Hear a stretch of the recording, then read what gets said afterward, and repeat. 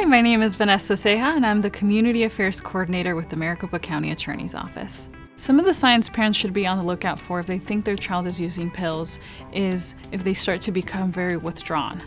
So if they have changes in their sleeping patterns, in their eating patterns, maybe changes in the way they dress, changes in their behavior.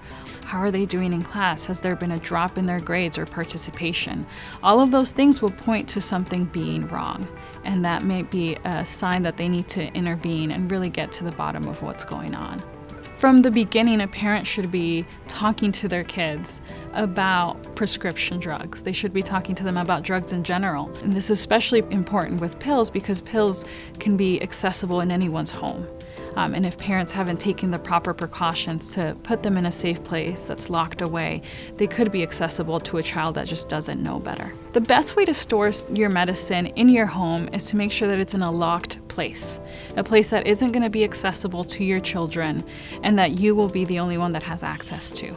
And that also relates to the child that these are serious things and that my parent is the only one that's allowed to handle them in my home, and same thing outside of the home. Hi, my name is Jennifer Lewer and I'm the Communications Director for the Maricopa County Attorney's Office. Vaping is really a tough behavior to identify because it can be done in secret. If your child starts to have behavior changes, mood swings, loss of appetite, sleeping more, while we may think it's just nicotine that's in a vape, kids can become addicted to it. They may initially use it to fit in with a crowd, and then they realize that it's calming for them. But this is one of the most dangerous things that adolescents can do, is to begin an addiction to nicotine.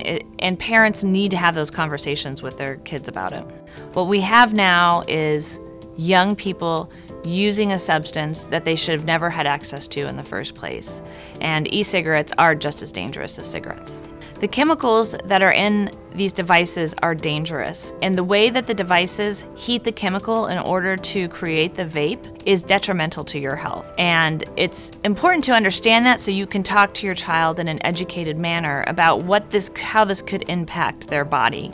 And when you give them the information, they're going to be able to make a more informed decision, because to be honest with you, we're not with our kids 24 hours a day, 7 days a week. And so we have to provide them information and let them make good choices. The Maricopa County Attorney's Office wants to make sure that communities know that we are also here as a resource, that they can reach out to us if they have questions about how they can help keep their families safe. We work and do online safety presentations for free, and those are available on our website.